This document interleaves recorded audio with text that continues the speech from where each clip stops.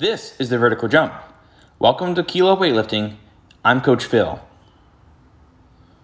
To begin, we want to have our feet directly underneath our hips.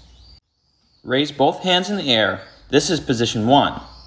To get to position 2, bring your arms back with knees bent with middle of foot pressure. Then jump as high as you can using your arms and landing in a good position. When we do a vertical jump, we need to make sure that we're staying completely vertical and that we're using our legs and driving up the arms with the shoulders being over the center of gravity to be able to get in a good position. If you have found this video helpful, please like, and if you'd like to join the Kilo Weightlifting team, send a message.